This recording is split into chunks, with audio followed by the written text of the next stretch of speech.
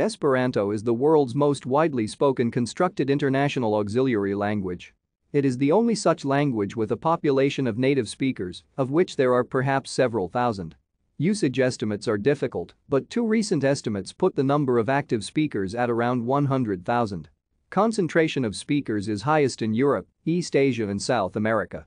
The Universal Esperanto Association has more than 5,500 members in 120 countries.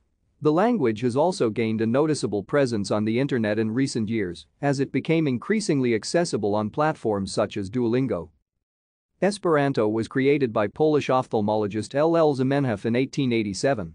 It was intended to be a universal second language for international communication. Zamenhof first described the language in Dr. Esperanto's International Language, which he published in 5 languages under the pseudonym Dictoro Esperanto.